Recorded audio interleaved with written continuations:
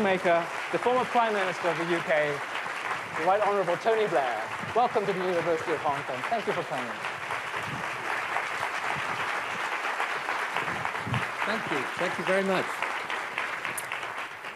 Thank you very much indeed. Thank you, Daniel. Thank you, everyone, for coming along this afternoon. Okay, you're wanting to...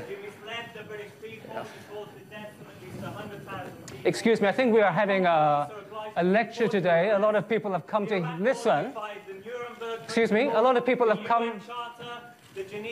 Okay, you made your point. Now, why don't you let me get on and make mine? Okay, thank you very much. Go on. Thank you. I think you've made your point. Thank you very much. I didn't come any further. Sorry, you have to go, I'm afraid. So, well, you you made your point. There it is. And that's democracy for you. So, I'm sure you're used to this all the time. I am used to it. But it's...